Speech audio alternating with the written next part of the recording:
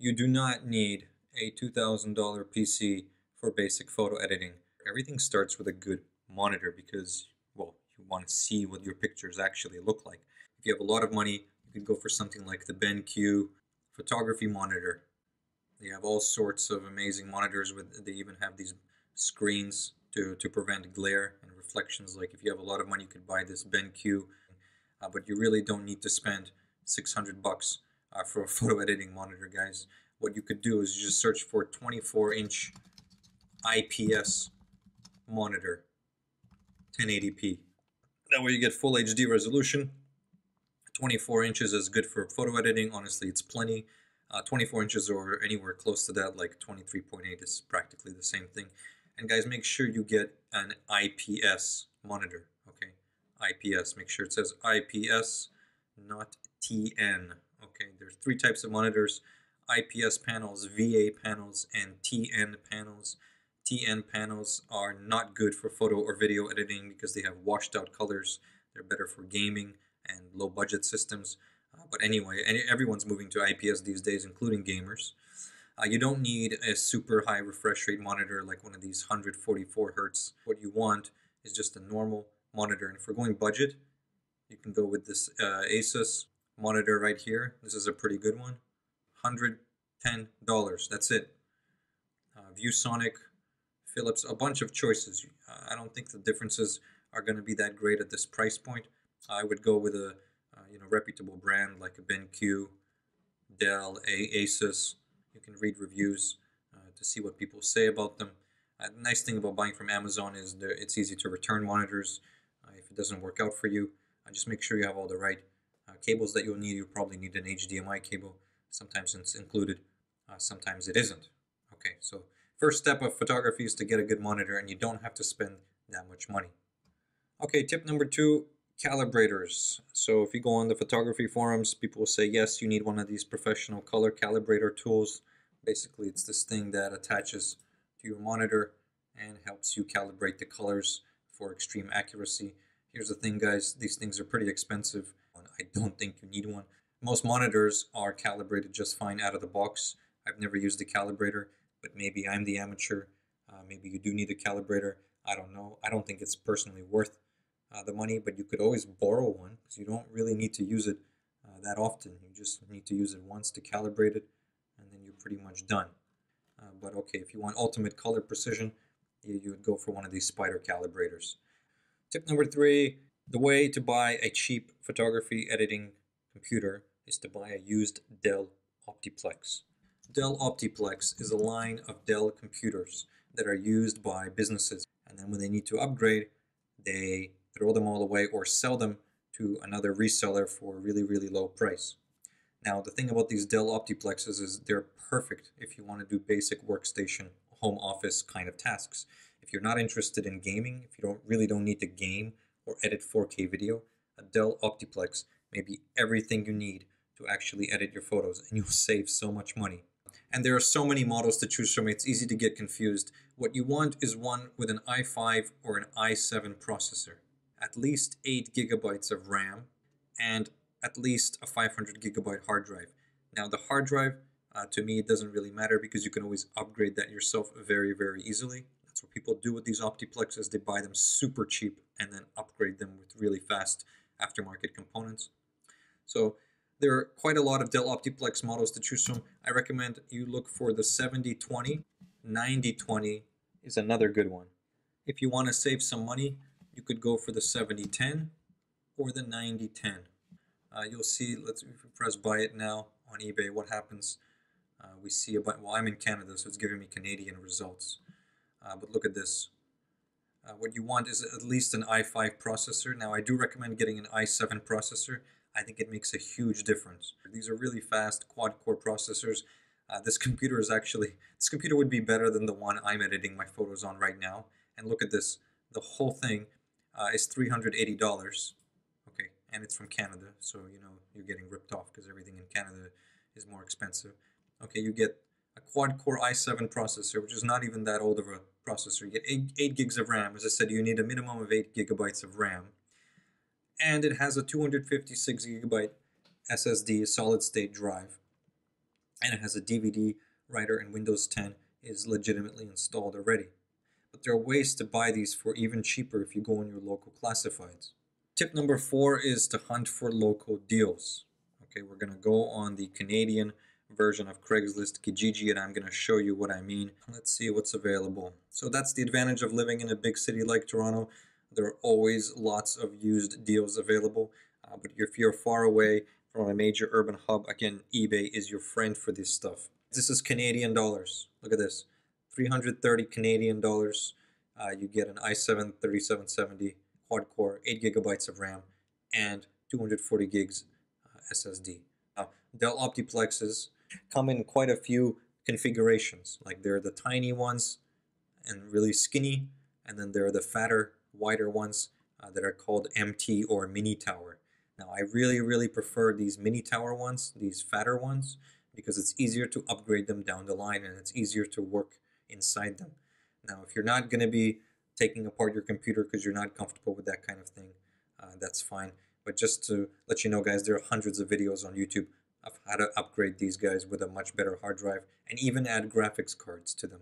Optiplex 790 is a very popular model. I would say resist, guys. Do not buy the 790. As I said, buy the 7010, 9010, or the 7020, 9020. Okay, do not go for the 3000 series. They're not that much cheaper.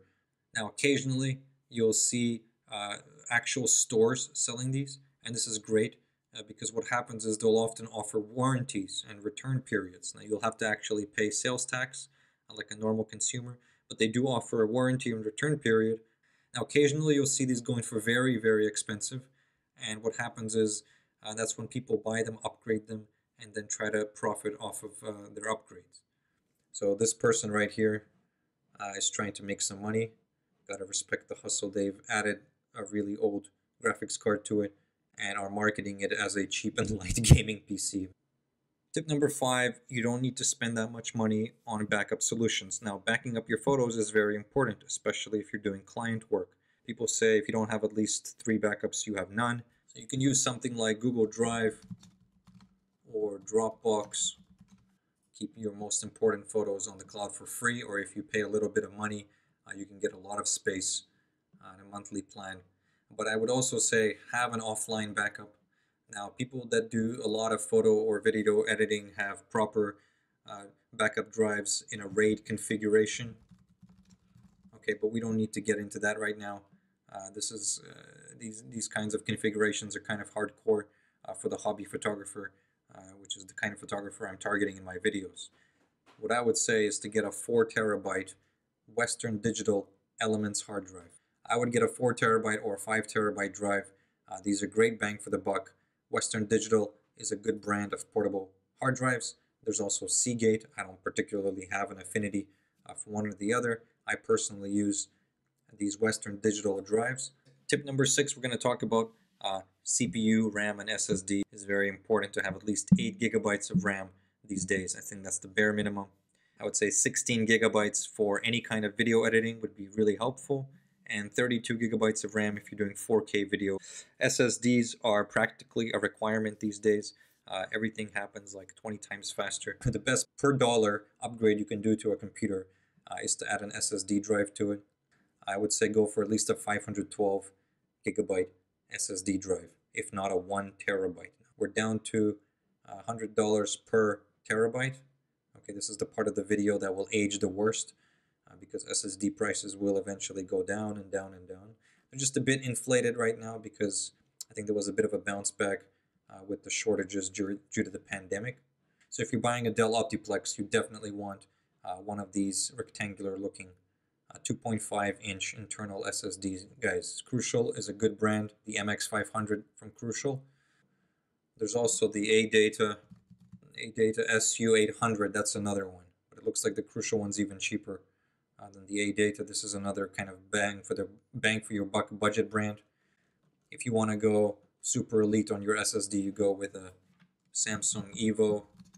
Although you're really not going to notice the difference, honestly. If you're deciding between a Samsung for 90 bucks or Crucial, you get double the space for a few more dollars. I would just go for the Crucial, to be honest. Okay, but an SSD is very important.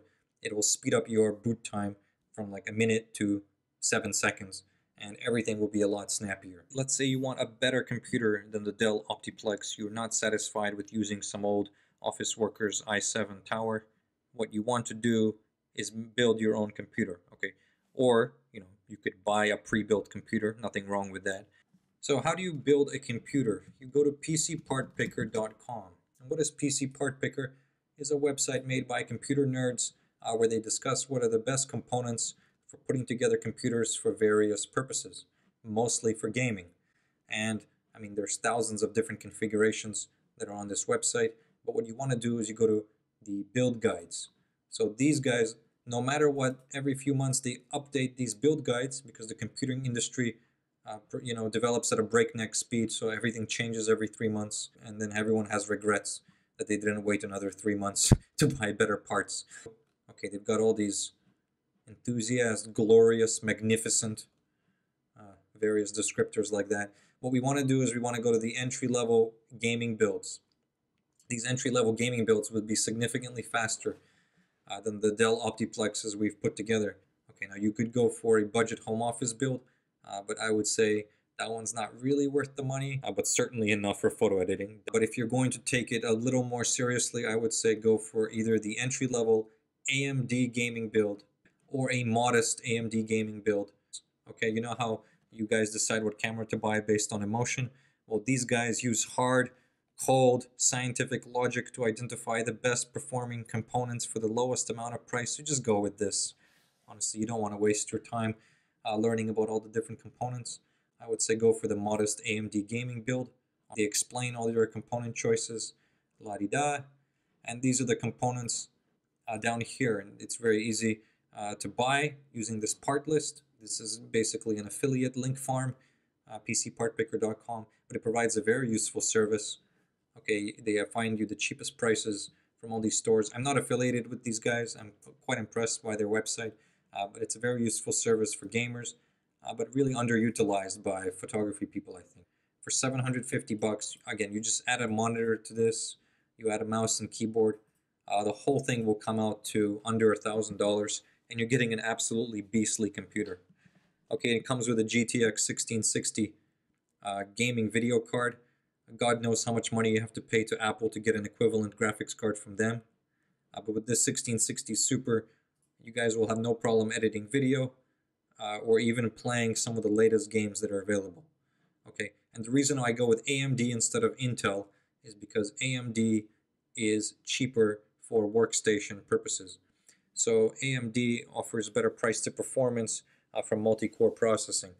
I would go with an AMD Ryzen 3600 processor, and this will keep you going. Guys, this computer, if you build it, will keep you going for years if you're editing photos. If you're not in the US, you can always change your location. For example, we change it to Singapore. Let's go a little wild. Okay, looks like Newegg is in Singapore. Let's go somewhere like Deutschland. Okay, and they have various stores in Germany. Occasionally, a part will not be available, but you can simply edit this, customize this part list, and if it's not available, you can X this out. That's a case, and then you can choose another case. It will only give you cases that are compatible with all the other parts you've chosen, so you can't really go wrong. You just pick a nice looking case if that case isn't available. This goes for any of the parts. Okay, Fractal Focus G is a very nice bang for the buck case. Boom, so now we've got a machine for 700 euros. And building a computer is very, very simple. There are so many YouTube tutorials. Build a PC quick guide. They have, I don't know, you can follow, there's so many, like 100 different videos about how to put together a PC, updated monthly. It takes about a couple hours, I think, to put together a PC if you've never done it before. Easier to do it with a friend. All you need is a screwdriver and a static-free surface. You can always get a friend to help you build your computer. If you have one of those gamer friends that like to build their own PCs, they love building new PCs. They may just build one for you just for the fun of it. All right, let's talk about applications. Should you use Adobe or not? When I say $300 editing PC, a lot of you guys are like, yeah, but then I have to pay like $150 per year to Adobe for their Creative Suite. Adobe's all subscription these days. That's how they fought piracy. Can't pirate a program that gets updated twice a day. But Photoshop or Adobe is not the only game in town. Affinity Photo is another program I use, and I really like it. It's an alternative. It's not free, but it's a whole lot cheaper than Photoshop, and it often goes on discount. It's not the same as Adobe Photoshop, but if you quit Photoshop cold turkey, you'll find that you can do a lot of the basic stuff that you do in Photoshop with Affinity Photo. In terms of alternatives to Lightroom, you've got Darktable. It's a free raw photo editing software. Now it's a bit complicated, a bit complex, definitely more for technically minded people, though the interface has been getting a lot friendlier lately. Another free program is Raw Therapy. Okay, so you don't have to be locked into the Photoshop ecosystem, although if you're doing it professionally, I would say pay for the Photoshop as a tax write-off. Okay, so how do you actually put a PC that also edits 4K video? And the issue with PC part picker is they often recommend their builds are oriented towards gamers and streamers. So usually they have these really expensive graphics cards in them. Now it helps to have a graphics card for video editing, don't get me wrong, especially if you're doing After Effects or that kind of work. But you don't need a top-of-the-line gaming beastly graphics card. And what we can do is we can just modify one of the existing builds to make it appropriate for 4K editing. So again, we choose an AMD computer, one with a, here we go, magnificent AMD gaming or streaming build. We're going to customize it. Okay, so it already includes an 8-core processor, which is great for video editing. This 3700X is a really good one. 32 gigabytes of RAM, which is handy. Okay guys, honestly, this computer is kind of good to go for video editing, except the graphics card is so ridiculously expensive. Okay, so we're going to X this one out. We don't need it. Instead, we're going to add for video editing, you don't need a hardcore graphics card, you just need a decent one. So I would say we're going to go for the 1660 Super. And in terms of graphics cards, I always go with Asus or Zotac or EVGA. So we got Asus, EVGA, or Zotac. These are my favorite brands for graphics cards. Okay, just 13 to choose from. And then we choose the cheapest one, Asus Tough Gaming. Add it. Okay, boom. So, used to be a $1,700 computer. We've added a reasonable graphics card for reasonable people, and it has become a $1,200 computer. Okay, and we're paying a lot of money for this case. Maybe we don't need this fancy case that looks like it's out of a sci-fi movie for 150 bucks. Meshify S2. Let's see if we can save some money on a case. Choose a new case. Oh, Meshify C. I have a case like this. It works just fine. We can add it. Boom, I've just saved you guys another 50 bucks. We're down to under $1,200. Okay guys, so that's roughly the process. Oh, the CPU cooler. Look at this. They've added this insane cooler to cool the system. Certainly nothing wrong with this one. There's more money to be saved here. So if you need help or advice, you can ask us in the comment thread on this video, or you can go on Reddit. They have a community called Build a PC, where they discuss how to build PCs, and you can ask these guys for help. They will definitely help you out. Finally, tip number 10, or you can get a Mac. You could just go to apple.com and buy their latest concoction. MacBook, I guess you'd want a MacBook Pro 16-inch for this kind of work. Okay, that's what I would personally go for, and you would probably still have to edit with proxy workflow. Or you could get one of these beasts, Mac Pros. Looks like they're still selling the cheese grater. What's going on with that? I think there's another Mac Pro coming soon. What was the iMac Pro? That's the one I wanted to take a look at. The iMac Pro, yeah. This is the one people will recommend to you guys online. It's always safe to recommend people an iMac Pro. It's $5,000. It's $5,000. Yeah, you can edit 4K video on this with no problems. Although, it's kind of a tough pill to swallow. As always, guys, thanks for watching the video. I am not a professional computer person. I just know a couple things about PCs and a few things about photo editing. So if you need advice or help putting together a photo editing PC, ask me in the comment section. Thanks for watching. See you next week.